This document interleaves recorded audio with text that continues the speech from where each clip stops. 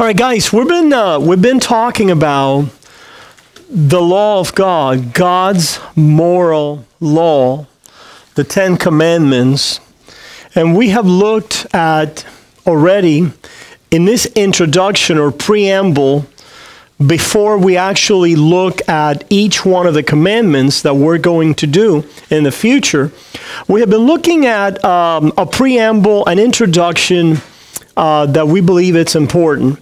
And we have said a few things about God's law already. We've talked about its nature. We've talked about its structure, its form. And then we began to talk about its context, okay? We began to talk about its context. And how many remember, well, maybe some of you were not here, but we began to say that the context in which God's moral law is given is always a covenantal context. A covenantal context is always the setting in which God's law is at play, is at work. Now, we offered a very basic definition of covenant, a very general, a very basic, a very, let's say, layman's terms kind of definition for covenant. And this is what we said. We said that a covenant is simply an arrangement or an agreement among various parties in mutual or reciprocal commitments, okay? So let's state that again. And the reason I'm giving you this is for you to have a framework to think. By the way, that's something that it's one of the things that we want to make emphasis in, thinking. If we stop thinking with God's Word, we lose what Christianity is about. And it devolves into many things that Christianity is not. It devolves into mysticism. It devolves into moralism. It devolves into some type of therapeutic efforts to have a better life now, etc. So all of that happens when we set aside the task of thinking with the Word of God and studying the Word of God. So a framework for us to think about the law of God, it's a covenantal framework, and a covenant then we're saying is an agreement or an arrangement among various parties with mutual or reciprocal commitments. Now, obviously, because these covenants that we're going to be talking about, as it involves the creature, it has to do with the divine and the human, a relationship between a divine and the human. These covenants are God's free condescension or decision, God's free sovereign will to enter into them. In other words, God is under no constraints or necessity to have entered into the covenants that we're going to talk about, but once He decided in His free sovereign decree, purposes, and will to create, He then condescended in this framework of a covenant to enter into relationship with us, humans, and within those relationships to make Himself bound to reciprocal commitments, okay? So we'll have more to say on that, and hopefully this definition will be enriched as we continue. So covenantal. Now, when we say covenantal, what are we talking about? What do we mean by that? Well, we are talking about two federal heads. We began to speak of two heads that are representative of two covenants that God has established. The first head is, remember Adam. and the second one is Christ. So these two federal, when we say federal, we're talking about representative. When these two representative heads serve a function in God's historical, the history of redemption, and it is in those contexts of these two covenants that God's moral law is at play or at work. Now, let's take a look at these two federal heads again as we began to discuss how they function. And we went to Romans 5 to begin.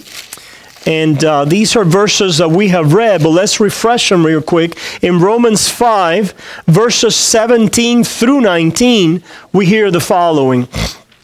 In Romans 5, verses 17 through 19, for if by the one man's offense death reigned through the one, much more those who receive abundance of grace and of the gift of righteousness will reign in life through the one, Jesus Christ.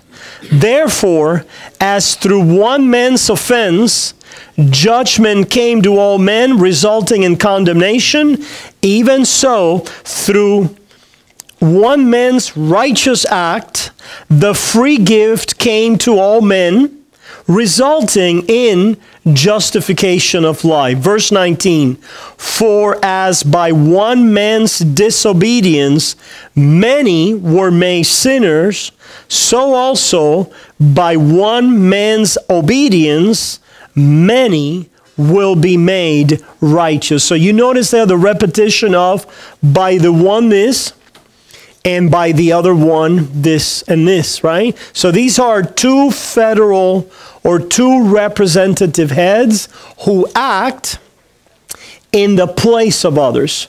The actions of these two heads affect those that they represent, so that the actions of Adam affected all of the rest of mankind. So through Adam, death entered the world, and in this passage it says that in Adam's disobedience, many were constituted sinners. So it's not all, just many? Many, the reference here is to those that are in that head. And who are the many that are in Adam? All of humanity. You see, many may have reference to all, okay? But many also means more, a group, right? Yes. So a particular group pertaining to a particular class. So who are these many? Those that are born in Adam or from Adam. And that is all of humanity. So notice what it says in verse 19. For as by one man's disobedience, many were made sinners. Or many were constituted sinners. So Adam stood as a representative head. And when he sinned, he brought all of mankind down with him. You see? And that's very important to keep in mind, because Adam's guilt, Adam's death, Adam's corruption has been passed down to all of his posterity. So that we are all born in sin. So that we sin, we are sinners not because we sin. We sin because we are sinners.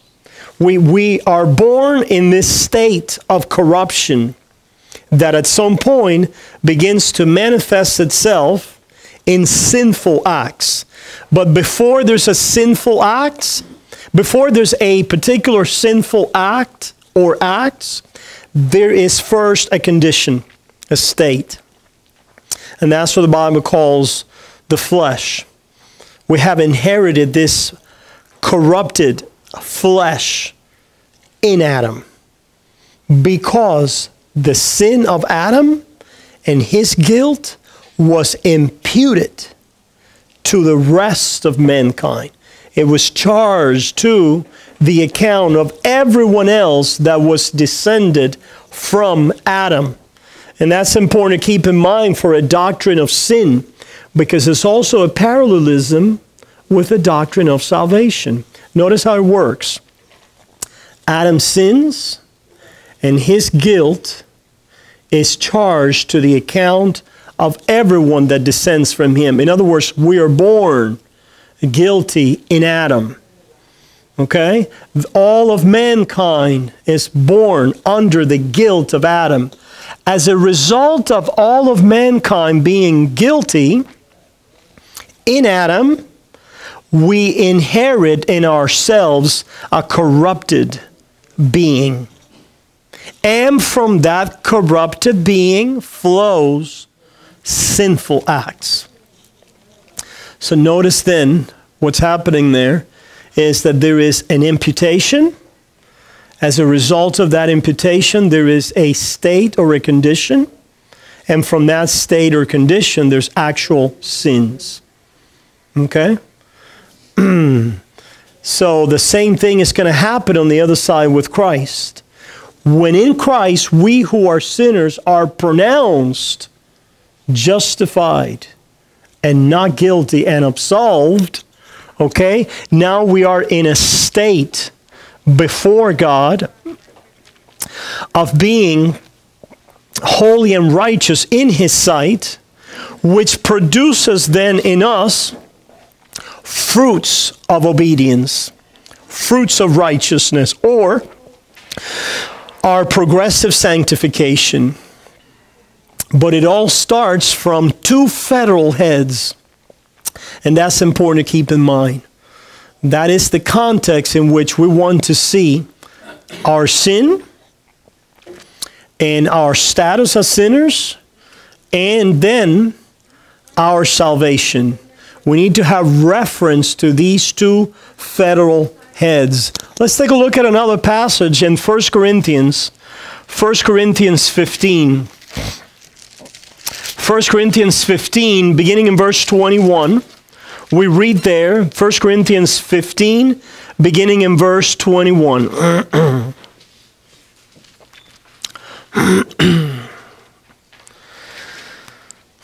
21 and 22, it says, "For since by man came death, by man also came the resurrection of the dead."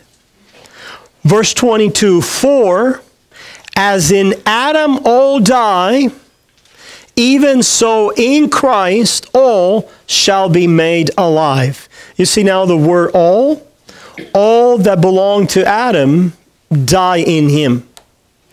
All that belong to Christ live in him. Okay, so the reference to those that are born in Adam is everybody, because everybody's actually born in Adam.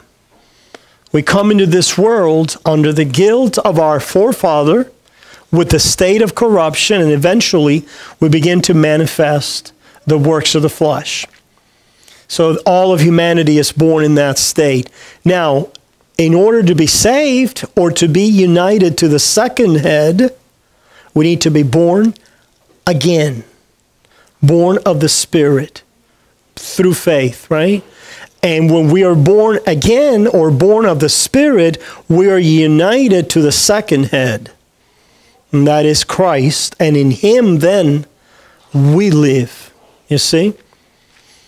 We still carry in our members the corruption of Adam, but we have been translated from guilt to forgiveness, from a state of condemnation under God's law to a state of absolution, right?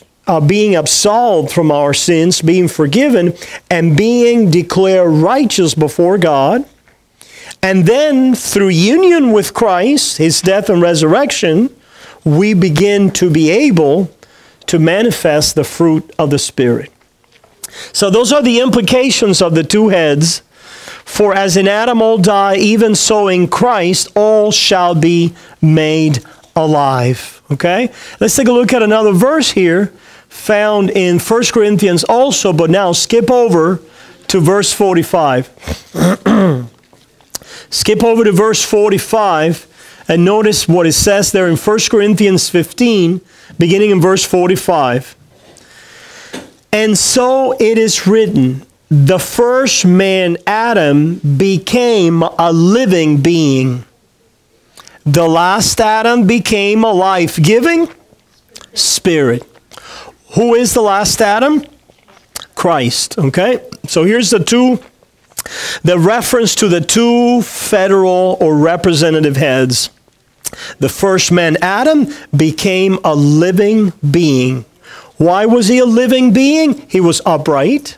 He was righteous. He knew no sin. Okay? That's the state in which he was created. Okay?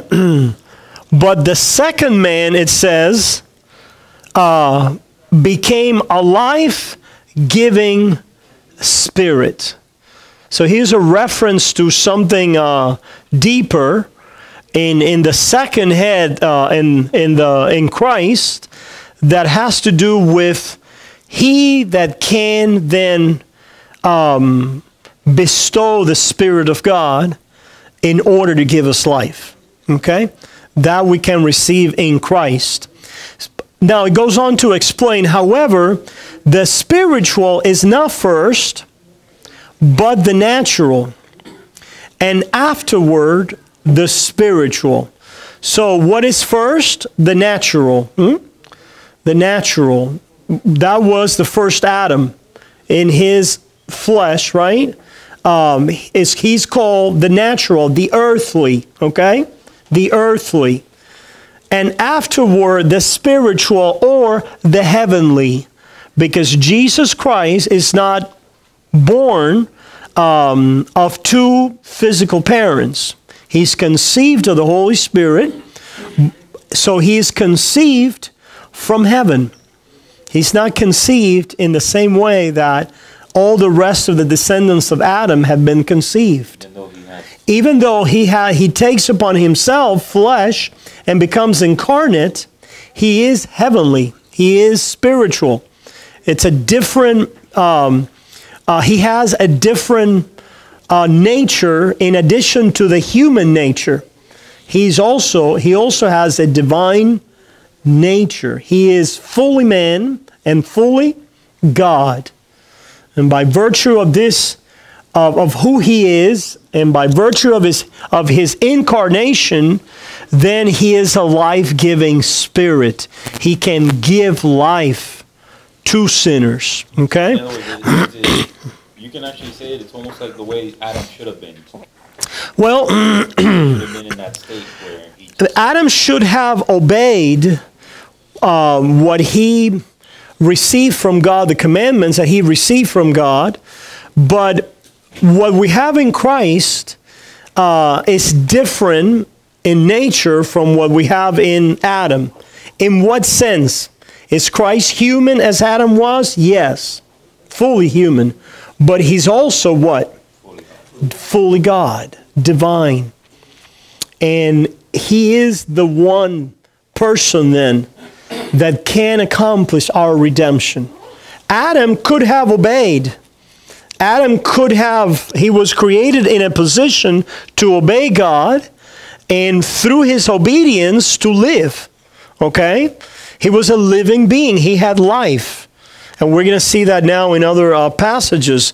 But Jesus Christ, the second Adam, is spiritual, is heavenly, and has a different role because he comes to bring about redemption, salvation. I think we can say that Adam could not do what Christ did. No. He could definitely obey. Sure. But he can also fail again. Exactly. That's exactly right. And he and Adam cannot save the way that Jesus Christ can save. Adam could have obeyed and then produce offspring that would be in that same state of obedience and in that state of life. Instead of choice. Definitely. Exactly. Or not to obey. Correct. Where Christ, That's a whole completely different Yeah. outlook. Jesus Christ, he was human, that's why he was tempted, but he was also divine. And in that state of miracle of the incarnation, he overcomes every temptation. He is supported by the Spirit of God, and then overcomes death and condemnation, rises, and he's able then to, with the Father, grant the Spirit, bestow the Spirit in redemption, in salvation. Yeah.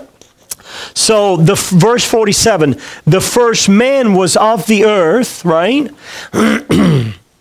Verse 47, the first man was of the earth, made of dust.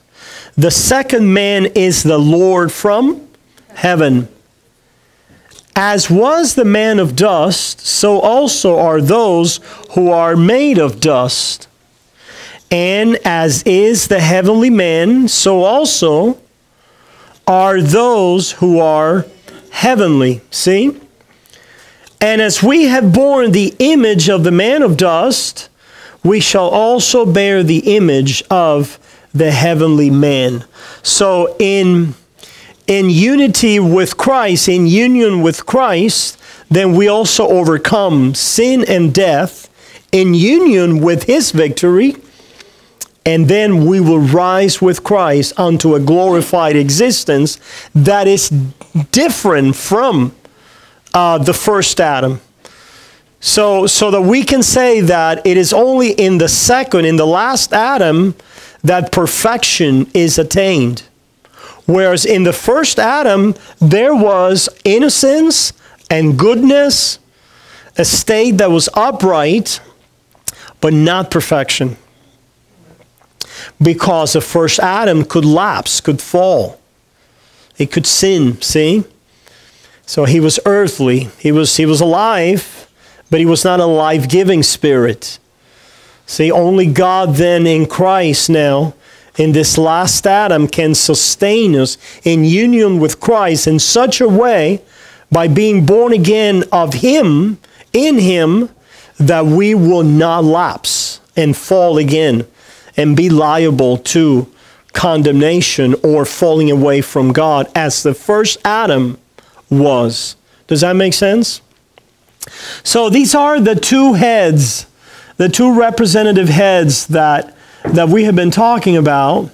Now, let's take a look then at how these two representative heads work in each one of their covenants, okay?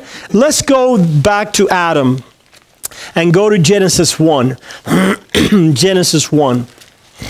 As we're going there, the Jehovah's Witness and also the Mormons teach that Adam was made perfect. Oh, interesting. Because they're putting the ability that we have outside of Christ. Yeah. Yeah, because Christ is just another, creature. And I guess according to the Mormons, we can be like little Christ and populate different worlds and things like that. Absolutely, yeah. So, not so. So in Genesis chapter 1, we hear the following in Genesis 1, verses 26 through 31. It says there, "Then God said, let us make man in our image, according to our likeness. Let them have dominion over the fish of the sea, over the birds of the air, and over the cattle, over all the earth, and over every creeping thing that creeps on the earth. So God created man in his own image. In the image of God he created him. Male and female he created them. Then God blessed them, and God said to them, be fruitful and multiply, fill the earth and subdue it, have dominion over the fish of the sea, over the birds of the air, and over every living thing that moves on the earth. And God said, see, I have given you every herb that yields seed, which is on the face of all the earth, and every tree whose fruit yields seed to you, it shall be for food.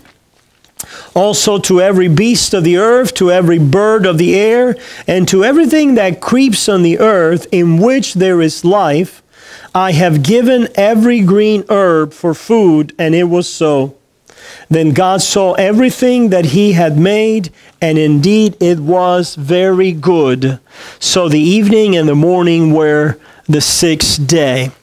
Let's now skip over to chapter 2 and read verses 15 through 17. Chapter 2 of Genesis, verses 15 through 17. Then the Lord God took the man and put him in the Garden of Eden to tend and keep it. And the Lord God commanded the man, saying, of every tree of the garden you may freely eat, but of the tree of the knowledge of good and evil you shall not eat, for in the day that you eat of it you shall surely die. So do you begin to see here the arrangement, right? The agreement in which God placed Adam? He created him good. He gave him dominion over creation and told him, be my garden keeper. So reflect my image, right? In my image, in my likeness, live in this world in obedience to me, right? Reflecting who I am, according to the vocation, the calling that I have given you. And in so doing, you will live. Okay? In so doing, you will live. But here is now a tree that you shall not eat of. Because if you eat of that tree, you will die. So what was man supposed to do? He was supposed to obey God. He was supposed to love God and obey him. And in loving God and obeying him, he was also loving who else? He was loving all that God had made. The cosmos that God had made for him. Because in his obedience, he would ensure what? The well-being of the rest of creation. So that once Eve comes into the picture, he's ensuring as well in his obedience what? The well-being of others. So he's supposed to tend, to guard, to protect, right? To oversee what God has given him. And he is put there also with this tree in the over there that he is prohibited from. He can eat from all other trees except from this tree. And if he does not eat of this tree, and if he obeys the Lord, and if he follows faithfully in God's commandment to tend his garden and the world that God has created, Adam will live. Now let me show you something else that could happen to Adam in this covenant, in this arrangement in which God has placed him. Take a look at chapter 3, verse 22.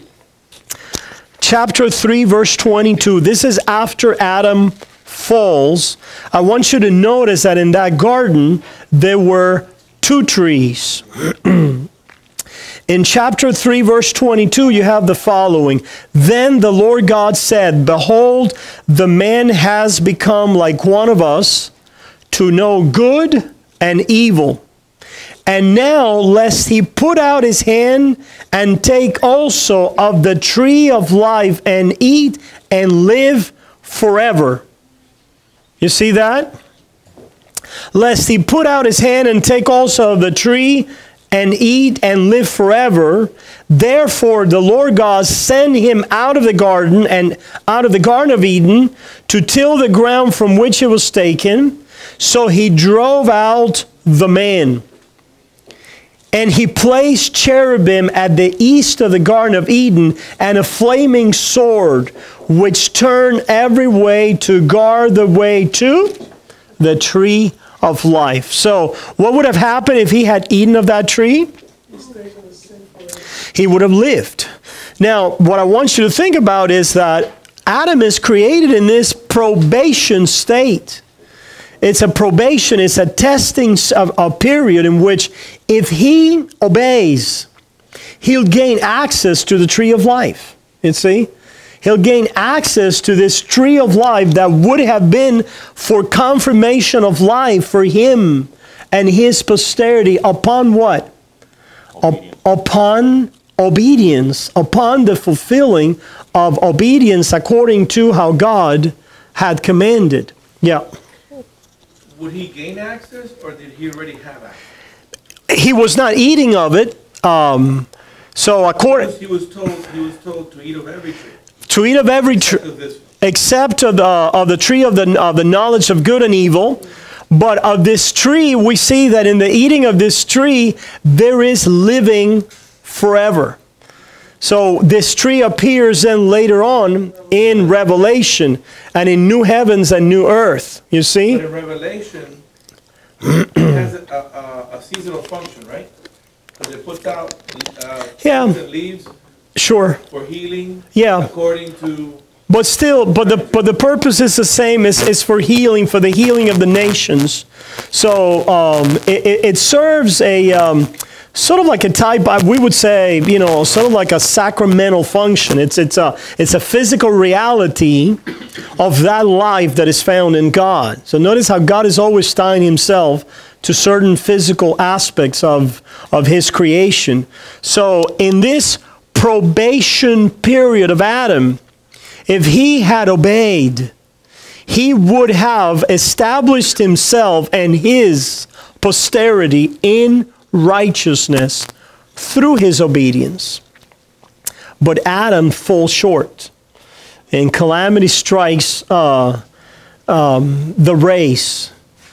And as in the same way, he is cut down by this tree that he eats of, then he's going to have to eat of another tree, so to speak figuratively, of the tree of the cross, right? By which he is then lifted up to the tree of life by eating of Christ. So once again, what I want you to see here is the two representative heads and the drama that is playing out at original creation. Adam was supposed to live in his obedience, and that is the condition that God puts him under. And the sanction for disobedience is the day you eat of it, that day you shall surely die. Spiritually and physically. Physically and he die right then and there. Yeah, correct. But eventually he set in motion. Yeah. He was meant to live forever. So God set in motion that event of sickness, of sin unto death, sickness unto death. The Hebrew scholar, he says that the terminology there in the Hebrew is, on that day you will die. Doesn't say you will surely die. Die, which is the understanding that dying, you will die. Yeah. Yeah, and that repetition is the way of the Hebrews to emphasize, surely. It's like you really die. And that encompasses, we're talking about that last night, that encompasses physical death, but more significantly, it's spiritual death. The reason we die physically is because we have died spiritually. We have died spiritually. So spiritual death is the source of all physical death. Separation from God and being alienated and guilty under the law of God triggers then physical death. So the physical death is an offshoot, an outgrowth, right? Issues from spiritual death. Pastor, can we even say that Adam was tempted? Absolutely. If he hadn't eaten out of the tree yet? Absolutely. Yeah, he was tempted. Did he make just a decision on his No. Yeah, no. Temptation, remember, temptation for Adam is a temptation that's coming from outside. It's a temptation coming from Satan. So Satan presents him with a choice, with a question. with a question, a choice on the basis of questioning God's word, right? Has God said? Has God said? Are you sure about that? Does God have your best at heart? So what Satan does is he casts aspersions, right, on the character of God, and causes Adam and Eve to question God's character. You know, deceives Eve, and Adam follows right through. The Bible says that Eve was deceived, and doesn't say so of Adam, interestingly. So the sin of Adam is not so much being deceived as wanting to follow Eve. It is right there. It's a lot of deception right there. As wanting to follow Eve. Well, but it's more like in your face. Yeah. It's like Adam choosing Yes. that path over obedience. So that's basically what the devil did with Jesus when he tempted That's exactly right. him to do That's very good. That's very good. You know, because that's God puts Jesus again in a similar context, and the temptation that Adam did not pass and failed is a temptation that Jesus overcomes. Look at the contrast. As the second Adam. The second Adam is tempted in the desert, in the worst of circumstances, fully hungry for 40 days. Adam is tempted in splendor, comfortable, fed. It's to tell you that's how weak man is. Only God is holy. Yeah. So yeah, that's the parallel. You're going to see these two heads. Notice again the drama playing out of these two heads. That's what the story of redemption is about. It's not about you first. It's about God in Christ Jesus for you. And it's not about you gaining the victory. It's not about you overcoming. It's not you being the champion. It's not you defeating the powers of the enemy. You can do literally nothing. It's all about the you. So the one that has done it is Christ for you. Amen. And that's Christianity. That's what it's about. And then we live by trusting and putting our confidence daily in the one that has overcome enemies that are too big for us. We have no strength against these enemies at all. We are ruined, fallen creatures, but Jesus Christ enters the world to overcome for us. Notice, what was Adam supposed to have done in that garden? He was supposed to be the priest. Adam was supposed to be the priest in that garden. He was supposed to consecrate the garden for Yahweh. You see?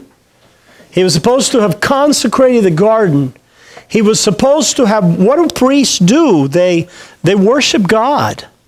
You know, they engage in the act of worship, of offering themselves unto God in worship and praise. That's what Adam should have done. But where Adam fails, then the last or second or better priest succeeds because he consecrates himself unto God. You know, I can't help but to think, for example, let's say Adam would have been successful in obeying God.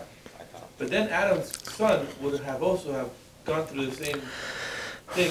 So in other words, there will be a lineage of people that were successful and people that were not. And no. All I'm saying is that that's so uncertain. Yeah, no. Basically, remember, because he was in a federal position. If he had obeyed, his posterity would have been confirmed. Yeah, because he's acting in a federal position. So if he obeys, that's good for his posterity. You see? But he disobeyed, so that went bad for his descendants. So it's not like each one then would have had to have gone. That's why we keep saying it's about two heads. It's about two heads. These two federal heads are working out the drama of creation and redemption. And then we are redeemed in Christ, recreated, and Jesus Christ, in a way, recapitulates. This is language that one of the early fathers used, Irenaeus, I think it was, when he talked about the recapitulation. In other words, that Jesus Christ is put in the position of the first Adam in everything that the first Adam should have lived and done. So he recapitulates mankind in himself, so that the first Adam could not be could not stay, could not establish himself as the federal head, and for all of his posterity he failed, but Jesus Christ then becomes that head upon or under which all of the cosmos then will be ordered. Does that make sense? So when someone thinks, I can do this on my own. They're deluded. Well, yeah. But they're thinking, Adam could have done it, but I can't. Yeah. Kind of thing. Pretty much, yeah. Even though he's They are. good enough, I might be. They're ignorant of biblical truth. And that is the state of much of the church. That's literally what you're saying, though. Yeah, basically.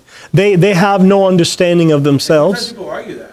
Sure. How come I'm judged? Why? How what somebody else did? Yeah. Well, here's the thing, though. Thank you for bringing that up. Yeah. We inherit this guilt and this corruption, but we're all going to be judged on the basis of our works. So everybody that has been born will be judged on the basis of their own sinful works and acts. They're born guilty and sinful on the basis of the first Adam. But they will stand in the presence of God, and they will not be able to say to God, "Oh, I'm sorry, but I didn't sin. I couldn't act. I wanted not to sin, but I was held captive to Adam." No, didn't you sin with your will, with your affections? Yeah. Okay. My question is, for example, because the first thing you hear right after that is like, why did I get a chance to do that, right? Instead of saying, here's Christ, I don't even have to do that. Right. Or even not only that, the way that Paul answers that in Romans 9 is, who are you? Right. I mean, God really gets really tight in this. He says, who are you to reply against God? He says, to reply against the potter. That's the way that God designed it and laid it all out. We rebel against it. Why is that? Because of our human notions of righteousness, of justice, of fairness. What is the word of a key word in this generation? It's not Fair. If I don't hear that a dozen times a day from sometimes kids, right? We don't hear it once. It's not. We get what's fair. It's not fair. But the tragedy is that adults have also imbibed that. It's not fair. Yeah. Usually the reply back is life isn't fair. Yeah. Usually they're like, it's not fair. So remember, we were created in Adam. Adam, not only was Adam our federal head, what that entails and involves is that if we had been in his position, we would have done exactly the same thing. So he represents us in such a way that had it been us, we wouldn't have acted differently. He represents us as that first human alive head. And then we need a Savior. See? We need a Savior. But the point that I wanted to add there is that we're all going to be judged on the basis of our own sinfulness and of our own works. That is why hell is not going to be the same for everyone. There's going to be different degrees of what? Of consequences, of eternal consequences in hell on the basis of what? Transgressions on the basis of the light of knowledge that each one had, on the basis of how much understanding and knowledge persons had. It's not going to be the same. God, in other words, you can rest assured that God is just. God will be just. There's only two things to get from God. One, you either get justice or you get grace. If you get justice, you don't want to get that. Because in justice, you get what? You get what you deserve. And you don't deserve nothing but hell. Because all have sinned and fallen short of the glory of God. Then we're talking about a Savior. We who deserve hell hear of the kindness and the love of God to send a second federal head to save us, not by what we can do. He knows that we can do nothing. So He sends someone that can do it for us. So that then when we cry out to Him and say, please save me, have mercy on me, a sinner, He says, boom, yeah, I save you. I forgive you. I receive you unto myself. Like you said, that we're sheep. Yeah, we are sheep. But we think we're lions or, tigers or, superhumans and things like that, right? No, we're not. We're dust. We're of the earth. We have fallen. We're in a ruined state. We're not good. There's corruption in our hearts. The flesh is always driving us away from God. But we have a Savior, and in Him, then we are redeemed, delivered from guilt, delivered from condemnation. Now God removes the guilt from over us, removes us from a state of condemnation. And even though now He doesn't remove corruption yet, because He has united us with Christ by His Spirit, now we receive a new nature, meaning in union with Christ, we are able now to obey God and to bear the fruit of the Spirit, which opposes the flesh now and pushes against the works of the flesh, in hope and anticipation of the day when the flesh, meaning our sinful nature, shall be done away with, and we will receive a new body that in the presence of God, in new creation, will live in righteousness, in holiness, without sin, in everlasting life forever. But not in the state of the first Adam, because we will not be liable to what? To fall anymore. No more probation. That is past. That is the first and the first order of things. The probation that Adam was under and that Jesus Christ kept and fulfilled redeemed us for a new creation in which now we enjoy blessedness and life everlasting forever in union with Christ. And that's what we're going to see next week. We have seen the first Adam. We're going to focus next week on the last Adam. In other words, in Christ. We have looked at the first federal head. We're going to look next week at the second Adam. And we're going to see then how He brings us into this blessedness of eternal life by His work. But we began to talk about it in the sense that He is put under these temptations in a fallen garden, and He has to go through the Garden of Gethsemane, right, and take the curses that Adam received, take it upon Himself, so that new creation may arise. So that we sinners, fallen creatures, may receive from Christ now under different terms. Not anymore under the terms of the law, but under the terms of faith through the one that has obeyed the law on our behalf. Does that make sense? So we'll unfold that next week. Any questions to end? so that we can move on to our next meeting. Okay, let's pray. Father, we need you, Lord. Father, help us to understand our place in this drama of redemption. Help us to understand your mind, your ways. Father, that we may be truly grounded and edified in truth.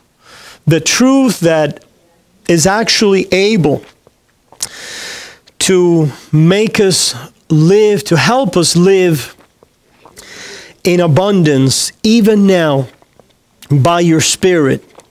For we have been delivered from all our enemies in and through Christ. Oh, Father, help us. Help us that we may ponder and treasure these blessings and truths in our hearts, and that we may continue to grow thereby. In Jesus' name we pray. Amen and amen.